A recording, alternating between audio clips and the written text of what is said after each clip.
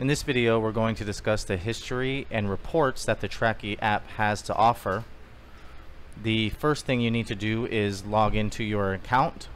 Select the tracker that you would like to see the history on or reports on. On the left-hand side, you will see the quick bar menu, the green bar, and you need to go to the history tab. Once on the history tab, you'll see that we do have a few options, which is map view, up to 7 days detailed report, alert history report, and history log report. Also, you can select the time frame of what you want to view the history on. We also have options to see GPS only, Wi-Fi only, or GPS and Wi-Fi. Notice we do not have GSM because it is not accurate enough to make it worthwhile to record the history. Let's go ahead and go to map view here and show you an example of how this looks first. I'll select that and then go down here to the last, let's say, 12 hours. Also, we recommend that you always select GPS and Wi-Fi. That way you get the most data possible when looking at your history. I'm going to go ahead and click View History here. It will bring everything up on a map, and you will see plot points generated on it. You do have to zoom in to get closer to see these plot points. I'm going to zoom in here to a specific plot point and select that one.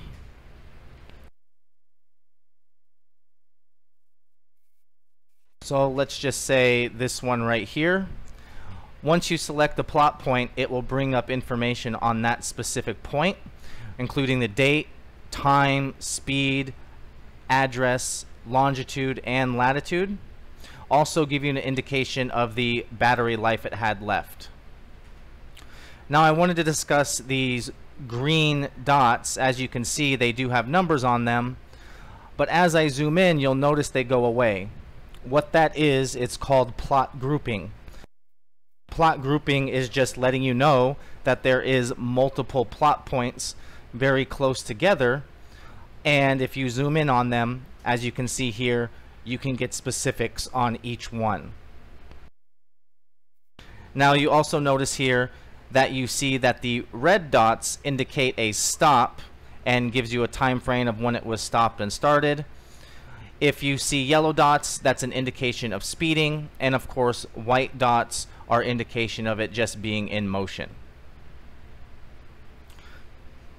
That's pretty much it for the map view. Let's go to the 7 days detailed history report. What this is it gives you the last 7 days and a summary of what the tracker was doing, including battery life, speed, also notifications and alerts. So I'm going to select 7 days here and view the report. Once you see the report, it should look like something like this. It gives you the estimated distance, maximum speed, duration, good data that you might need to use when looking at something like this. You can also look at specific reports rather than just a summary if you wanted to get more in-depth. Speed report on a nice graph over the days and how fast it was going. Also a notification report if you had any geofences crossed, speed alerts, or any SOS buttons was pressed. A battery level report showing the battery life and how fast it was draining. Also the history log reports showing the stop and start moving and how fast it was going as well.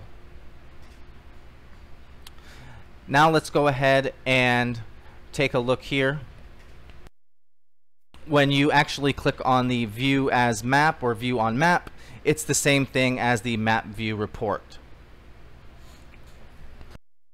The next one is alert history report.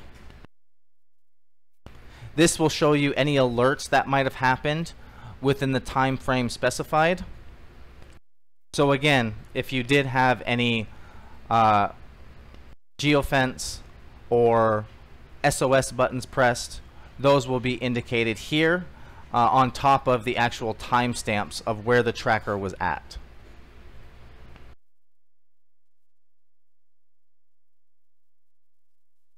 Also, you want to make sure that there is a button on the top right that says clear all.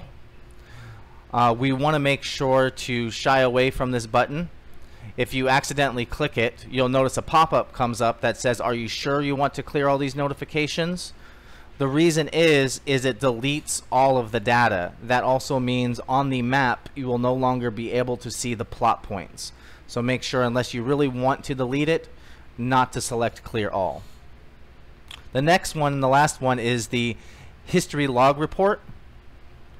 Again, this shows you all the stop and start moving as well as the speed, and is basically the map view in a listing format. As you can see here, it gives all the plot points as well as how fast it was moving and the timestamp indicated of when it happened. You can also view this on the map. Again, it is the same thing as the map view. You will be able to see all the plot points viewed here. Another thing I would like to show you is when you're in map view, you can actually select your map type on the top right. Whether you just want a plain white map or satellite or a darker mode or hybrid mode showing the street addresses as well as the satellite view. Again, it is your preference on how you would like to actually view the history. The last thing is if you zoom in close here and click on a plot point, once you have one selected, on the top right you'll see something that says Street View. If you select this, this will bring you to the Google Map app if you have it installed and show you the 3D view of the actual road or area that you have selected. That concludes our tutorial on history and reports. If you have any other questions, please contact us at 323-785-2020 or email us at support@tracki.com.